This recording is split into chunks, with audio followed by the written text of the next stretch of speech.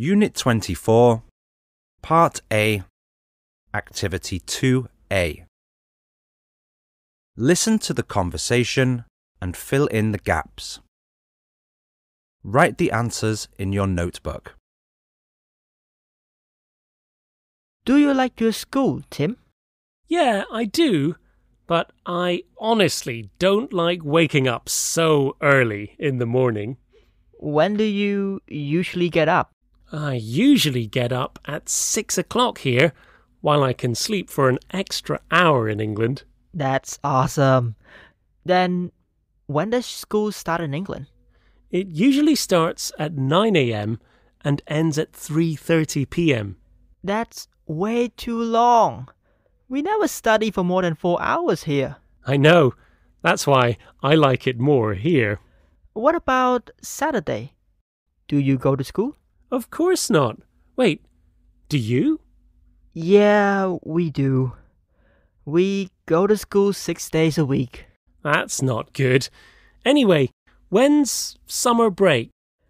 Oh, we don't really have that. But we have a long break after the final exams in August. Great. I can't wait for it.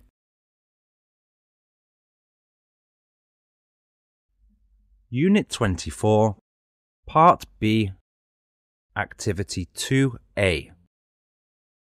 Listen and write true, T, or false, F, in your notebook.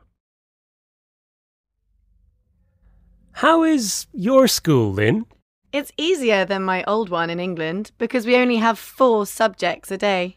Yeah, it's the same for me. Do you do well in those subjects? Yes, I do. What's your favourite subject? I like maths because it has only numbers and formulas, so I don't have to write anything. I'm so jealous. I don't like it because there are too many formulas. Well, I always do extra activities after my homework and it helps me remember. Do you want to do that too? Okay, I'll try harder.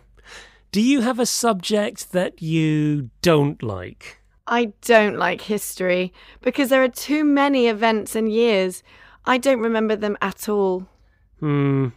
History is important because it tells us about what happened in the past. How do you remember it? I usually write down the main events and years in a notebook. That sounds useful. I'll follow your advice, Tim.